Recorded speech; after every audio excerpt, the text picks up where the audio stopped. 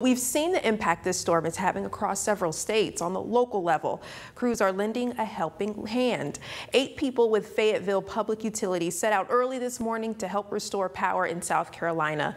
Britt Dye, the CEO and general manager of FPU, says this is about the 27th time they've helped with something like this.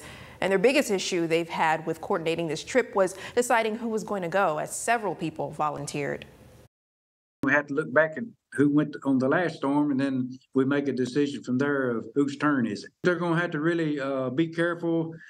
Safety is very, very important in a situation like this.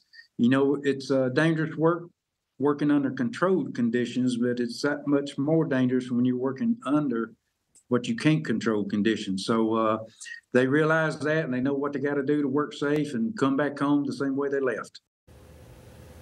Definitely wishing safety for them. This team will start their work in South Carolina at 6 tomorrow morning, staying there as long as they are needed. And Electric Cities of Alabama says 6 utility companies here in the state are currently assisting Florida with mutual aid.